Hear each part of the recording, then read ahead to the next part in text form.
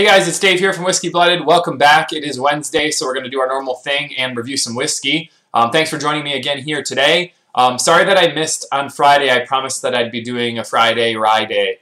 My stupid name for doing something on a Friday. I've been trying to do this for a while, but the one bottle I wanted to pick up of rye, it's a very common one, but it was sold out near me at my party store that I usually go to right by my work, and it's a very good party store, but unfortunately the one bottle I wanted to review by doing rye wasn't there. And I know it's one that you guys really probably would have wanted me to review if I was doing a essential rye video. So I promise that'll be coming soon, basically as soon as they're back in stock of that, plus something else that I thought of. It's probably going to be about 4 or 5 different ones. So once again, apologies for that, but today we're back. We're doing bourbon. We're doing this bottle, which is showing up near you guys, and you're probably thinking, is this worth 40 or 50 bucks? So this is the Calumet Farm Bourbon Whiskey. It comes in this, I don't know how you would describe this, heart-shaped, almost? Heart-shaped whiskey bottle, very much reminiscent of the 1792 bottle. So this is, and I'm sorry for the glare here, I'm still getting used to doing this in my office, but this is the Calumet Farm Bourbon Whiskey. It is something, like I said, that's probably a little newer for you guys. So you're thinking, should I buy it? And that's what I was thinking, and I went through this whole thing, and I've been trying it, and then I put it on a shelf for a month, and then I tried it again a couple weeks ago, and now I'm trying it again tonight. So this is my third tasting. Let's see what the Calumet Farm Bourbon Whiskey bottle will do for me. So normal format, we're going to talk about it, quick color, quick nose, tasting notes, and then a score. So what is this bottle? Who is this company? What are they doing? So Calumet Farm, from my understanding, was and still I believe is, a very famous horse racing farm. Basically, they breed and they raise horses there. And they won a significant amount of Kentucky Derbies. And I would like to say that being a bourbon person, that I go to the Kentucky Derby. I've never been.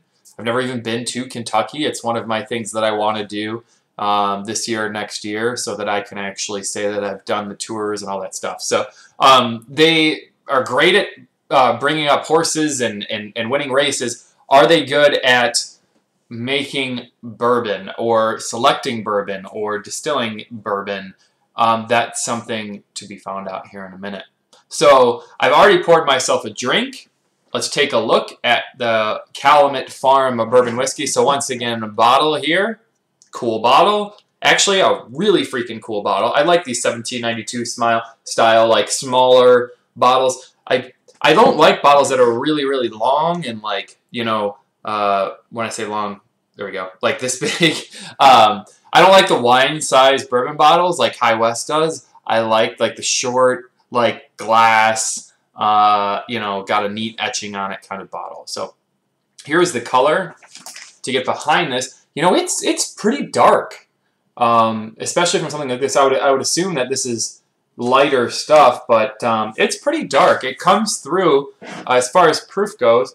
This is 43%, 86 proof, but it must be aged a little bit because it's about the same color as like a Maker's 46. So I'm going to put this about 4 to 6 years. It's a no age statement, so they might be mixing a couple barrels or batches here, but 4 to 6 age statement. So, you know, color is actually pretty dark. It's like a penny color, like a dark penny, like an older penny. And as far as the like copper, as far as the taste, or I'm sorry, the nose goes, it's got a really good nose. And not to allude to what I'm about to say, but the taste isn't that great. It's got a fantastic nose.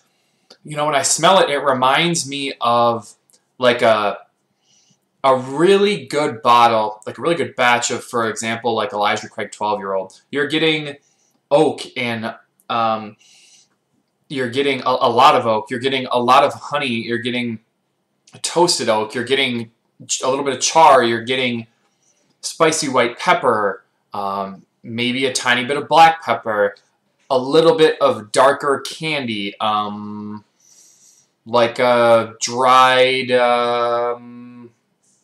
fig, it's really quite interesting on the nose. I think the pepper is what does it. I mean, pepper smells good, so why wouldn't we want to then drink that? But when you taste it,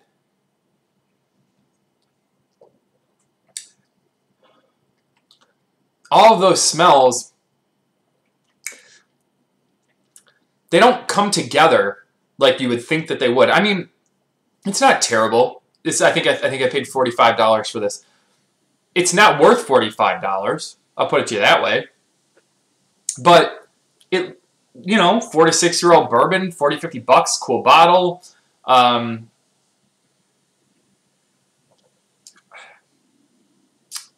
Complex, but not balanced. So right up front, you're going to get the initial hit of a little bit of oak. Right off the bat, you're getting that pepper spice. In the mid, you're getting a little bit of honey butterscotch, and then it's just followed back by an overly oaky wood. Not even oaky. I don't want to say oaky. Woody, earthy, mellow, unbalanced finish. The finish ruins this bottle.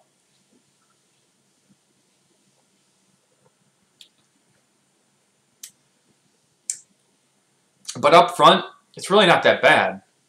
It's just between the pepper and the fruit and everything this has going on, the balance just isn't there. Maybe, I think this would be a great bottle if it sat and aged for 10 years. I think it'd be great. And I could be wrong here too. I usually don't Google things before I review them, so this could be a 10-year-old, but it doesn't taste like it. It tastes like a 4-year-old bourbon. So, what do I think of Calumet Farm? I think it's an upside down number. I think 70 out of 100.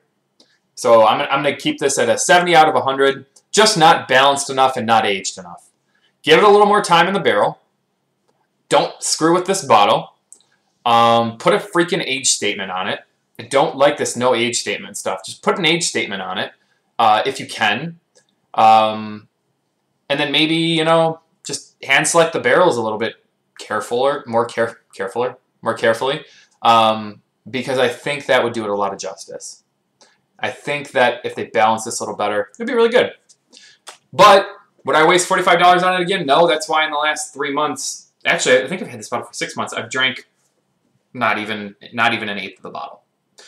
So, you guys always say review something that is not your favorite or review something that you don't think is good. This, I'm not going to say it's terrible. It's got a C-, which was my grades for like a year of college. So, it's okay though.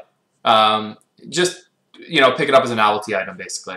If you have any questions about this bottle, I know that a couple of you guys were looking for reviews on Maker's 46, and a couple of you guys were looking for reviews on some Wild Turkey products. So this Friday, I should, assuming my party store gets the stuff in stock, I should be able to do Friday Rye Day. And I promise if it's not this week, I'll do it in one of these weeks coming up for those of you rye drinkers. And next week, I'm either going to do the Wild Turkey or the Makers. I've got both bottles here at home. I like both bottles. I just didn't want to do another bottle that I really like. I wanted to do one that I didn't like this week. So next week, it'll be Maker's 46. Or I'm probably going to do like Wild Turkey Kentucky Spirit or something like that.